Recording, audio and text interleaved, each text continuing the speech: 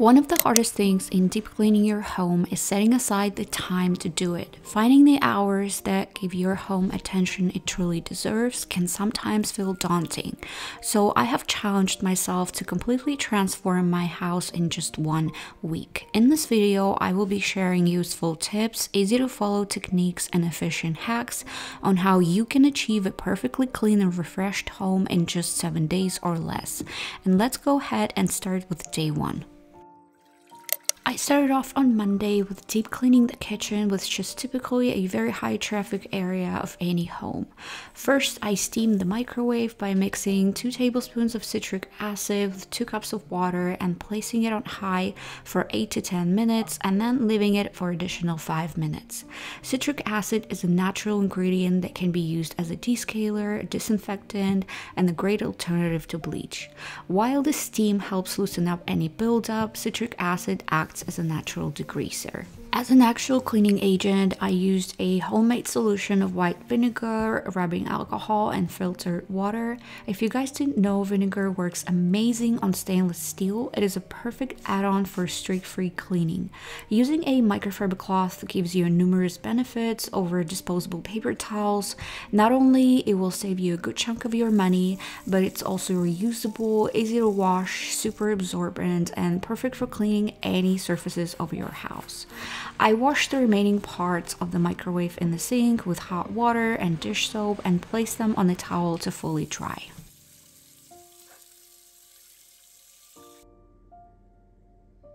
Now that the microwave was out of the way, I moved on to the sink and window area. To clean the blinds, I mixed half a cup of vinegar with warm water, and I put an old cotton sock over my hand, which allowed me to simultaneously swipe over each slat from both sides. Vinegar works great at removing dust buildup, which can be maintained by going over your blinds with a feather duster at least once a week. Then I went ahead and conditioned the wooden blinds using a Perfect House furniture polish spray. I prefer this brand over any other since it does not have any harsh chemicals.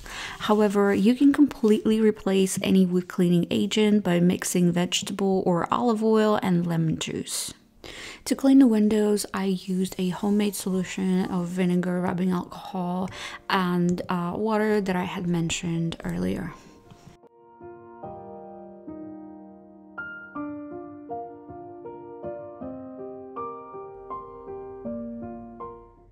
If you're dealing with unpleasant odors, your dishes aren't getting clean, or your dishwasher isn't draining properly, it may be the time to clean your dishwasher filter. You should clean your dishwasher filter at least every other week, especially if you live in a big household. Any brand I use in this video is non-toxic, however, you can fill your sink with equal portions of warm water and vinegar and soak your filter for 30 minutes to an hour. Keep in mind, vinegar is a great descaling agent, you just need to give it some time to work. Don't forget to wipe down the sides of your dishwasher. Those are the ones that oftentimes get splashed with grease or leftover particles. To descale the dishwasher, I poured 2 tablespoons of citric acid in the detergent compartment and then ran it empty on high cycle. And then I started working on the sink and the faucet area. Another way you can descale your faucet is by grabbing an old kitchen towel, dipping it in vinegar, and then wrapping it around, giving an hour to work. I used my favorite pink paste to scrub down the sink, however, it can be easily replaced with baking soda, a tad of dish soap, and warm water. The brush that I use to scrub down really stubborn areas is by Rubbermaid. It's really affordable, and I highly recommend adding it as one of your cleaning staples.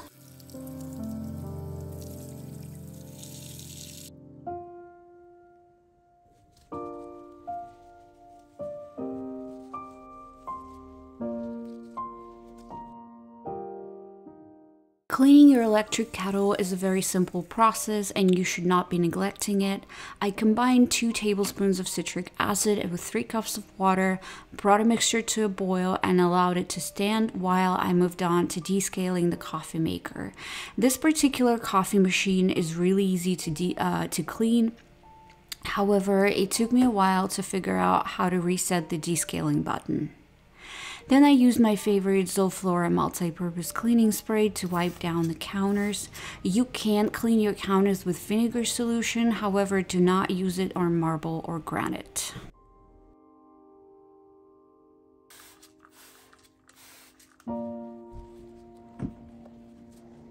To degrease the ranch hood, I used vinegar and water.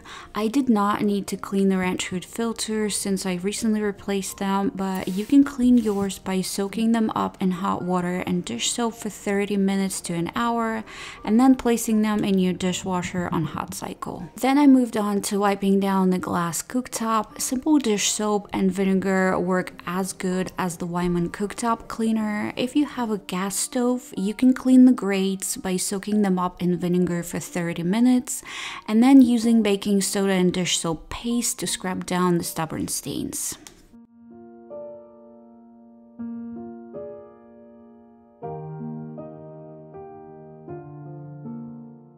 To clean granite or marble countertops, all you need is some warm soapy water. Dish soap works perfectly to make the solution.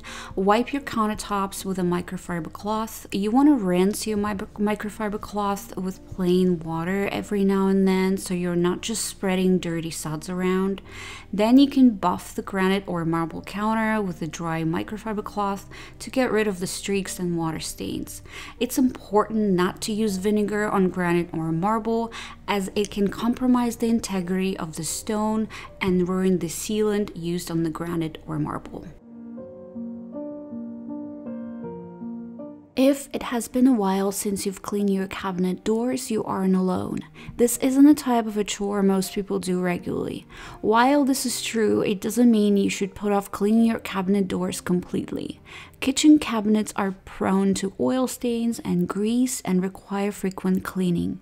Most people don't make cleaning their cabinets a priority just because they don't realize the doors are dirty. Your home is your castle and you don't want it to make you sick. Even if your cabinet doors aren't extremely dirty, they should still be sanitized to make sure the entire family isn't exposed to the growing bacteria and germs. Same goes for wiping down all of the appliances in the kitchen. And here I am using rubbing alcohol, distilled vinegar, and warm water solution to go all over the surface, clean and sanitize.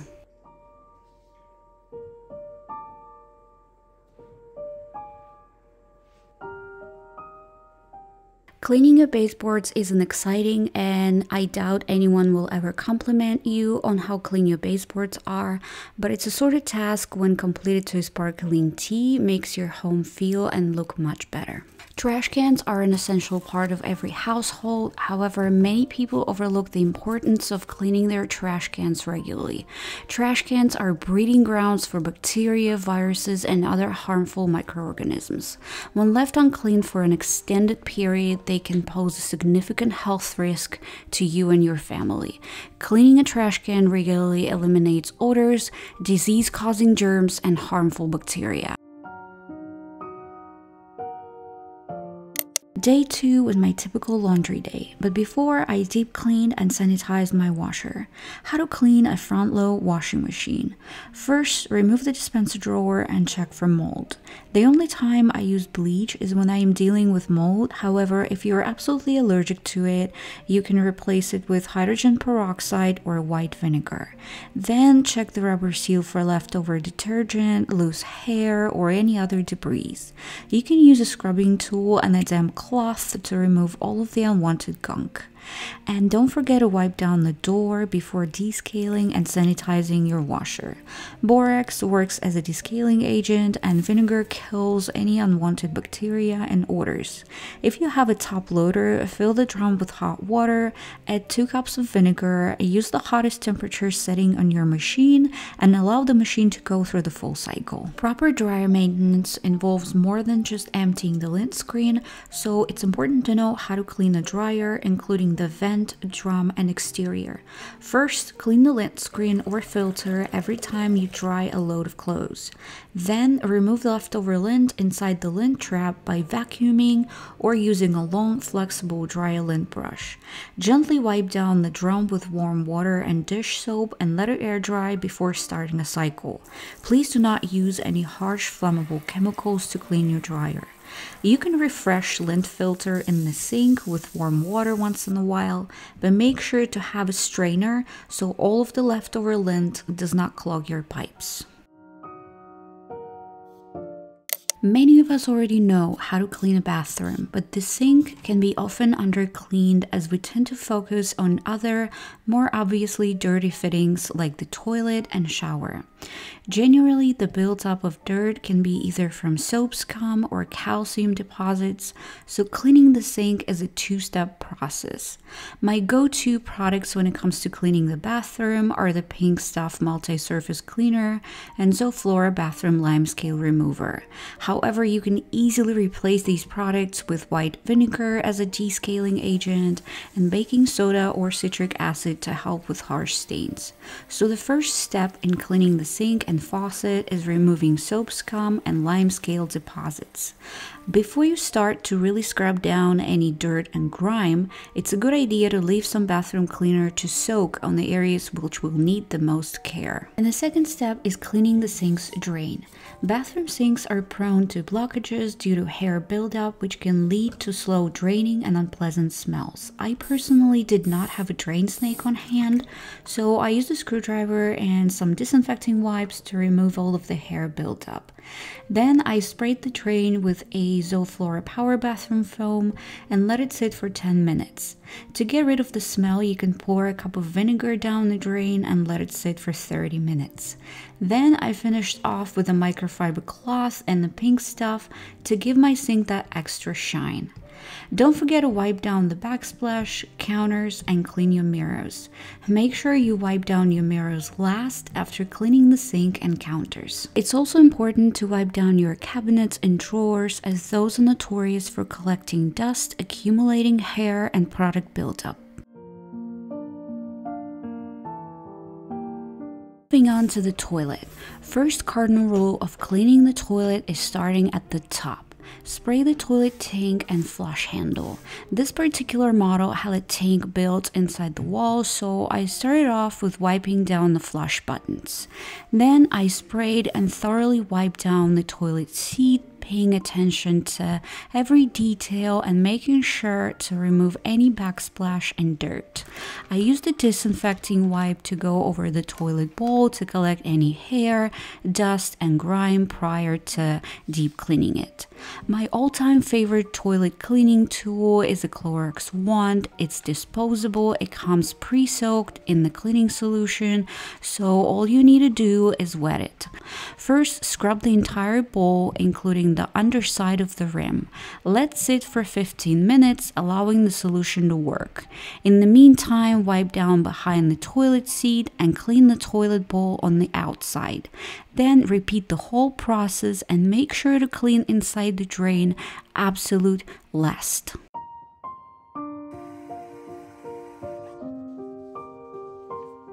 Although your shower is designed to keep you clean, the space can actually become dirty quite quickly. If not cleaned properly and regularly, showers build up with soap scum, mildew, and bacteria. I started off with soaking the overhead shower head with a limescale solution, and I used a plastic bag to cover it up and let it sit while I tackled the rest of the shower. Another alternative is grabbing an old towel, dipping it in vinegar, and wrapping it around the shower head. Spray the limescale remover all over the glass surfaces, ensuring to cover the walls, shower floor, and other areas. You can also use vinegar for cleaning glass shower, as it helps dissolve soap scum and mineral deposits. I prefer a magic eraser or a kitchen sponge over a microfiber cloth when it comes to scrubbing down stubborn buildup. It's always a good idea to steam your shower first, as steam helps loosen up any buildup, but for the sake of this video I did it last so the steam wouldn't fog the camera and my whole bathroom wouldn't turn into a hot sauna.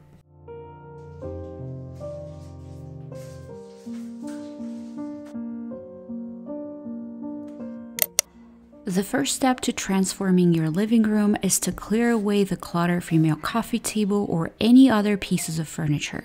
Then banish all dust. I use the window and glass cleaner to wipe down all surfaces of the living room. I did not need to vacuum my couch that day, but I highly recommend doing so on a regular basis. Also, wash or change any throw blankets or pillow covers that you use regularly. Wipe down all electronics and dust any wall decor.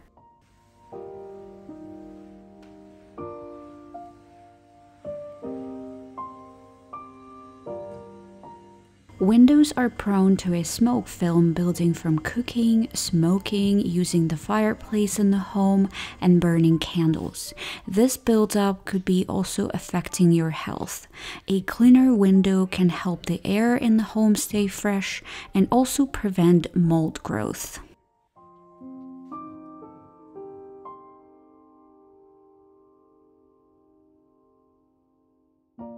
Then I vacuumed and mopped all floors, including the kitchen and the dining area. You don't need to buy a bunch of fancy things to mop your floors and get them clean. I've been really liking this floor cleaner recently, but you can easily replace it with Castile soap or white vinegar. I prefer mopping my floors with hot water over cold, since my flooring can tolerate high temperatures. It can also kill germs and remove stains, grease, and dirt build up faster than cold water.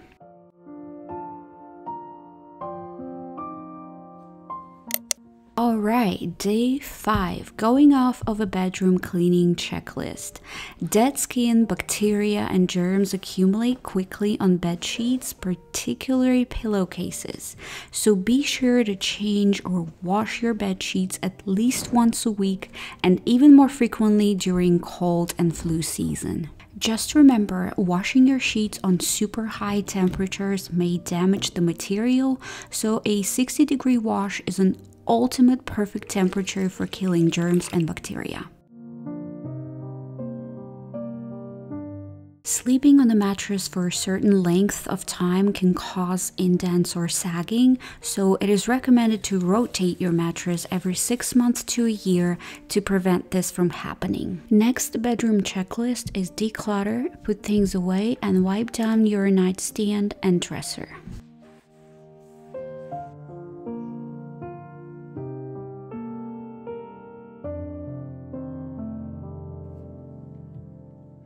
It is vital to clean under your bed once in a while.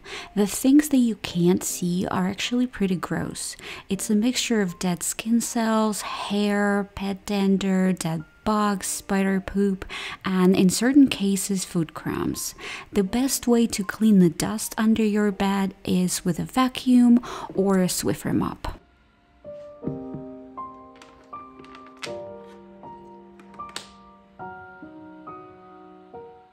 Pick up your closet regularly. It helps you find things a lot quicker, it eliminates clutter and decision fatigue.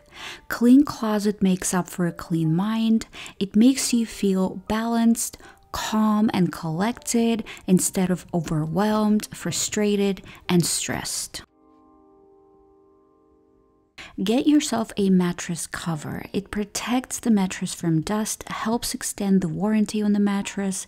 It also keeps your mattress free from dust stains and spills. To put the duvet cover easily back on the duvet, place the duvet cover on the bed inside out, match the duvet to the duvet cover, roll both toward the end, turn the duvet cover inside out again, and simply start unrolling.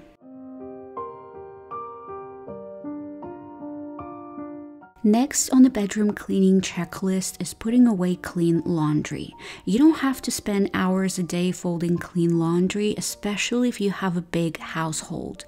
Just take 15 to 20 minutes each day of the week. Air out your space once in a while. It helps improve air quality.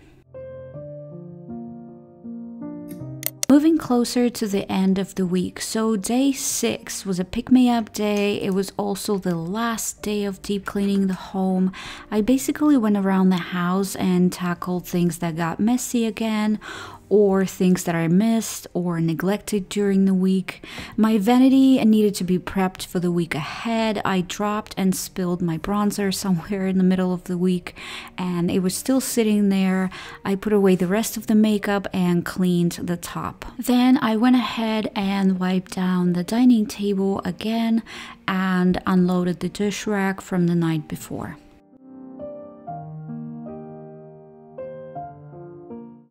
I honestly forgot to water the plants when I was deep cleaning the living room, so today was a perfect day for me to catch up on that. I also vacuumed all of the entryway rugs.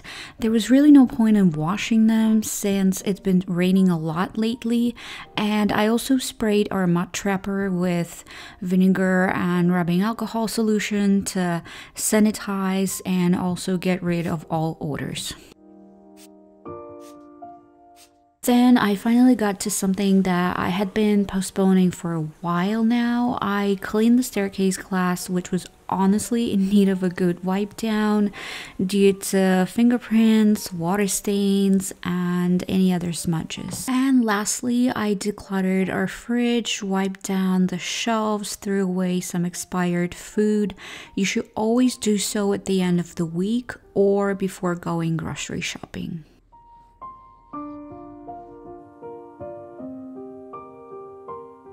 And yeah, I restocked the fridge with some good food and fresh produce.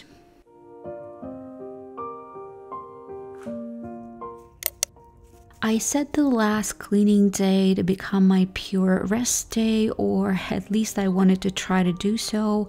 We oftentimes get caught up in our daily chores and activities, and it's starting to take a toll on our mental and physical health. You need to learn how to allocate time for yourself. It builds your mental strength, improves your emotional regulation, and it also helps you relax. Whether you go on a walk, watch your favorite show, or spend time with your loved ones, it helps you feel restored and face another day. Then I meal prepped for the week, made some good nutritious food, poured myself a glass of wine, and indulged in some Netflix. So I hope this video gave you enough motivation to clean your home. Don't feel pressured to follow a strict schedule. You can create the one that will fit your needs. And thank you for watching, and I will see you guys next time.